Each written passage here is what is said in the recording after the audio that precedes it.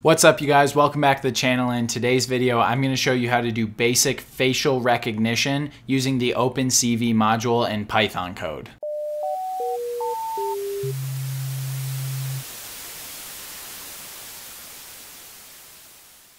So the basics of what we're going to need today is the OpenCV module, which is basically computer vision. It's a lot of Python stuff. We've done it before on the channel for some basic image transformations to make it like black and white or blurry, but it also can do really advanced facial recognition with just a few lines of code. And there is a pretty important piece that we'll touch on when we get to it. That's basically your cascader, which is essentially the XML code that's going to actually check for the faces for you. We'll talk about that more as we get into it. But so let's just start. You need to import the CV2 module, and if you don't have it installed already, you'll need to run pip install, and the command for this is actually opencv-python. It's not just pip install CV2. So just keep that in mind if you don't have it installed already. And now what we want to do first is get user values. So we want to get two things. We want to get the image path, which for me, I just have a photo that I called Beatles.jpg like that. And so whatever image you're using, you just want to direct it to that. I always leave a copy of my photo in the project folder because I don't have to do a whole bunch of advanced pathing, but you could here. And then the second thing, this is kind of the black box of the project, is you have to give it this cascade path so it knows where to look. And my cascade is in the project folder, and it's called har cascade frontal face default. Har cascade frontal face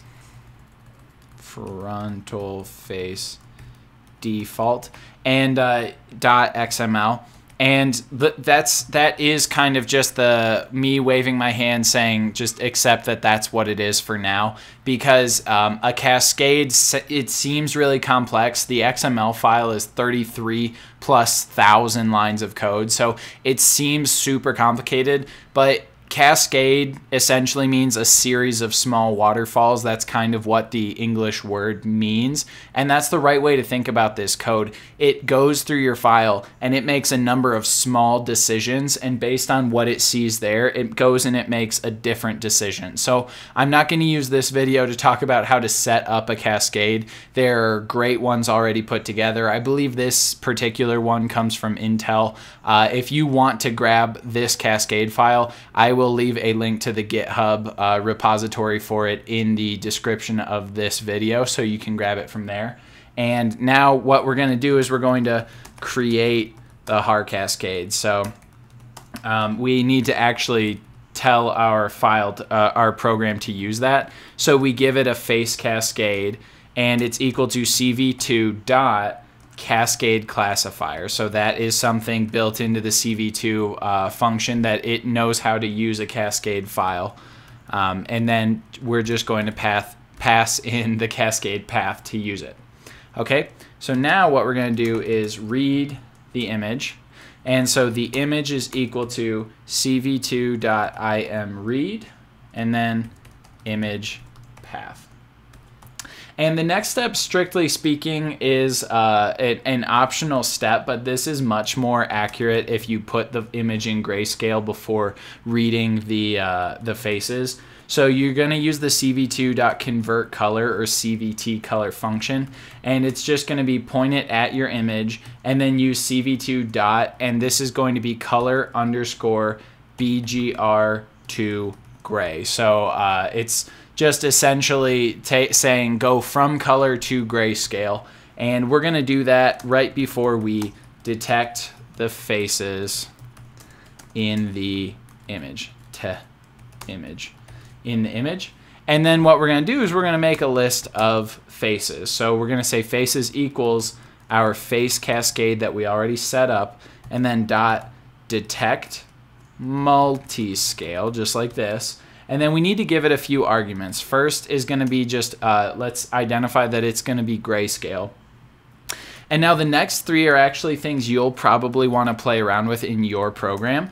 but I'll talk briefly about them as we put them in. Scale factor is going to kind of determine what size the faces are going to look at. And so this can kind of impact, based on the overall size of your image, what size faces should we be looking for.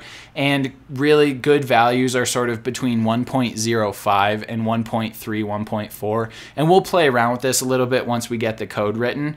But really the way to get that dialed in is just sort of guess and check, which sort of brings us to min neighbors as well. You can find all of the documentation on this, like OpenCV 2 face cascade online if you're super curious about what this is. But this is essentially like how many of the signals that indicate it's a face do we need to look for to indicate that it is a face. So lowering this a little bit might increase the sensitivity of your face detection, but it also might give you some things that aren't faces. So it just kind of, to tweak those is kind of, do you want to catch everything but also catch some garbage, or do you want to miss out on maybe some smaller, harder to detect faces? And then min size is going to say, like, below a certain size, don't look for that at all. We're not going to register that as a face. And there is an opposite one that's max size. We're not going to use that right now. But you could say above a certain size, that's not face. Under a certain size, that's not face. And that would kind of let you only look for faces at a certain depth from you. But so for now, let's just do that. And then let's create a printed... Sorry about that. Let's create a formatted print statement that's going to tell us how many faces they found. So we'll say found, and then we'll just throw a 0 in here, but we're going to use the dot format command. So found curly brackets 0 faces, and then we'll say dot format, and then we just tell them what we want to stick into our formatted option in that string. And that'll be length of faces. And this is the exact same thing as putting an F here and saying, instead of 0, length of faces. So that's really just up to the programmer. I guess this is sort of my standard. I do it that way more often. But so now what we want to do is we want to draw a rectangle around the faces. And what we'll do is we'll say for x and y starting coordinates, and then width and height in faces. So those are, every face is defined by an x and y starting coordinate, and then how wide it is and how tall it is. If you've seen some of my Pygame tutorials, it's the same concept. You need these 4 things to fully define a rectangle: your x and y starting coordinate, and then your width and your height. And so for each of those in faces, we'll do cv2.rectangle on top of our image, and then it needs our x and y coordinates. We'll give it x and y, and then it needs to know its stopping point, and so that'll be x plus width and y plus height, because the kind of standard for computer graphics is 0, 0 is in the top left. So you can think of it as your y starting coordinate plus height is actually going down the screen.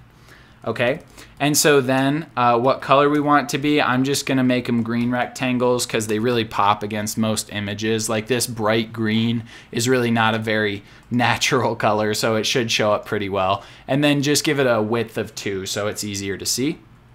And then we're going to run this cv2.imshow, which actually displays the rectangles. It'll pop the image up with the rectangles over it.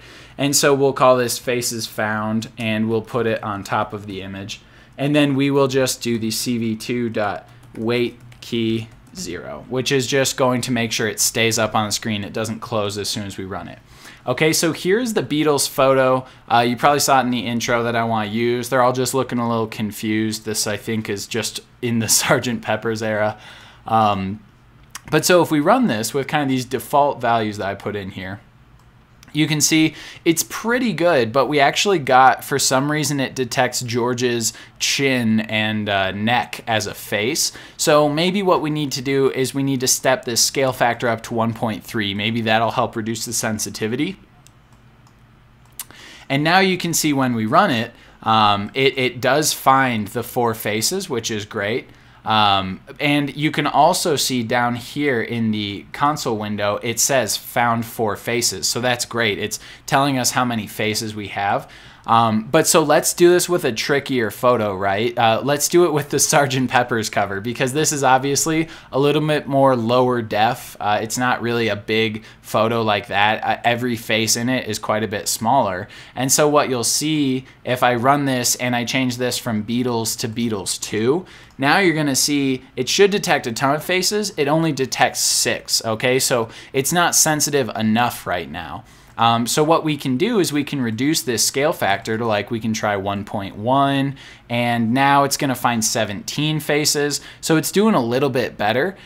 We can bring this all the way down to like 1.05, and that should get pretty good. And you can see it picks up 32 faces. It actually even picks up the face of the statue. It's getting each of our Beatles now. So it's getting closer, but you can tell, like, it's a low def photo. It's actually picking up on sort of weird faces, and it's forgetting some that should be like sort of obvious. But so then you can take a look at like reducing your minimum neighbors requirement to like 3, and now we get 42 faces. And you can see it's not great when you reduce some of those parameters. We are getting a ton of faces fairly accurately, but we also got like a knee and this guy's chest, and it's not even picking up this guy's face. So like there are a lot of things to consider here. You could reduce your minimum size because they're obviously pretty small faces, and now it registers it's picking up 46. So these really are the key parameters you're going to want to play with. If this basic facial recognition doesn't get you close enough to your end goal, you might want to go online and look up the CV2 face cascade multi-scale parameters and sort of do some reading on additional things that you can do. Again, I will leave this code in a GitHub link with the 2 images that I used, as well as the full XML file. The XML file is pretty beefy. It's going to take a little while to load on your computer and download because it's 33,000 lines of code. But I hope you found this useful. Let me know in the comments below if you have any questions on what you saw here today, or want to see anything specific in the future, or like a project built off the back of this to see potential applications. I hope you found it useful. Thank you very much for watching, and until next time, good luck with your projects. Bye.